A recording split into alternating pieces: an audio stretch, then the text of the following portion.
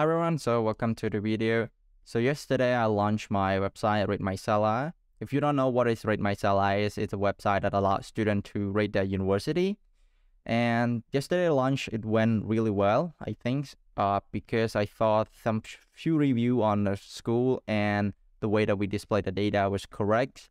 And in today's video, I'm gonna talk about the issues that we run into before launching and some technical decision that we made, and also what will be the next improvement and the feature of the product. So the issues that we run into before launch is the way that we query the data and the way that we display the data for the user.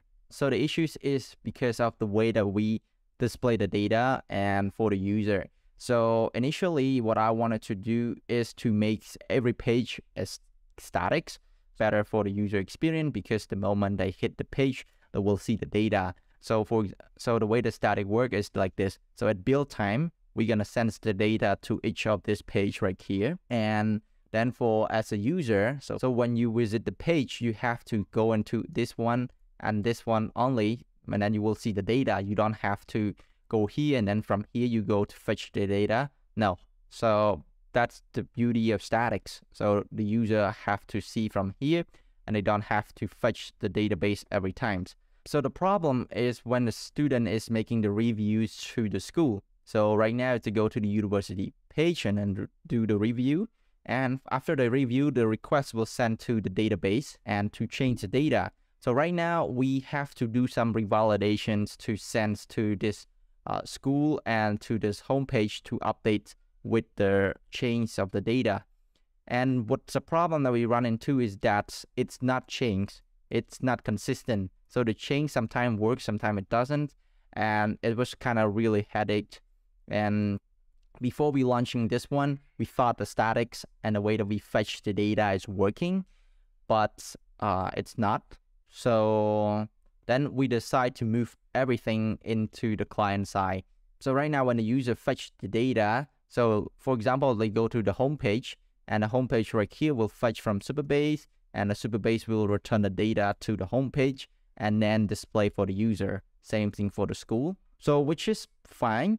And then right now when we query, after we query from Supabase, we cache it using a React query to cache the data. And when the user navigate between pages, so for example, if I go here and I come back, so you can see how we read from the cache, so it feels really fast. But on the initial load, we'll see some skeleton loading. So if I refresh again, so right now, so you can see there's some skeleton loading right here, which is work really well with review as well. So right now, when I do the review here, and I don't have to do anything to this one. What I need to do is just revalidate the cache, and then the student can just go to, after the review, they will see data immediately. So this solves the problem of the data is not updating before, and that's what we decided to go for it when we launching the apps, and it went really well. There's some improvement that we can do to make it even better. So what I don't like about this one is the number one is the skeleton loading, which is fine, but we can do it better than this. And the second thing is about an SEOs for the school. So right now, each of the school, before you go into this one, they will see some loading.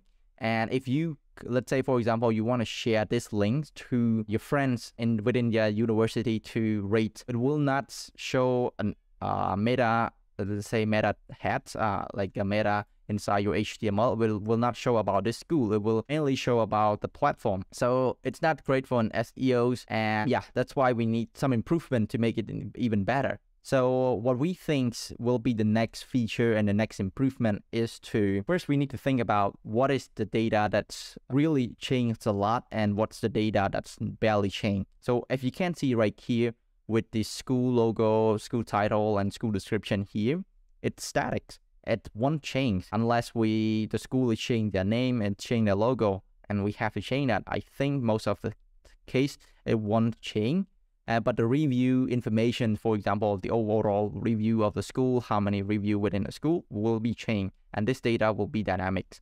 So we think that the better way to do this is to make it static for some of the data that won't be changed, and do the dynamics so for the data that change. So right now we will do a mix, a bit of both between statics and client side.